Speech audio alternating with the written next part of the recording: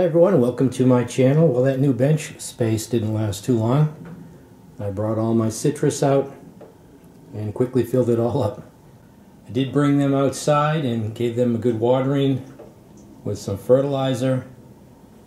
And I also sprayed them. I noticed about a month ago a white fly problem, but it was mainly on the Tango Mandarin there in the corner, which is going to be flush with flowers. So that's another good comeback story from my citrus. If you recall, I almost killed that one. But yeah, I quickly filled up the space. I think the jury's still out. You know, I'm looking at this, I was like, this is kind of high. But the idea I had was during the wintertime, I wanted the sun on the pots to warm them up. Since if they were on the ground, which is going to be colder anyways, they weren't getting any direct sun.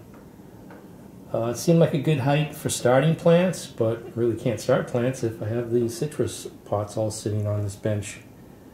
But and it's kind of heavy to initially get them on the bench.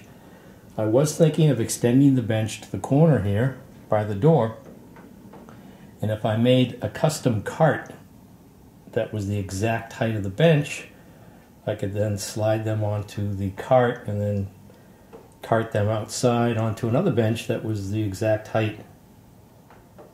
So that might be something in the future, but right now they're soaking up some nice sun and getting acclimated to the brighter light.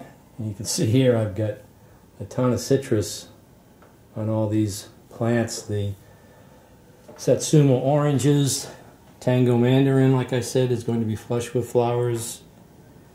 And here's that air layer. It's still hanging in there. There's still roots there. And here's the Urari Satsuma, Fire Lemon, Miwa Kumquat. And this is the Trevita Orange that I did the air layer on, with some oranges that are still ripening. Got some nice sized lemons. And you can see I found one of the cement mixing bins, and I've got it under one of the pots that's still dripping. So I quickly filled up this bench space. Just wanted to give you a quick update on the citrus outside now, and made it through the winter. So this is New England Gardening. Thanks for watching.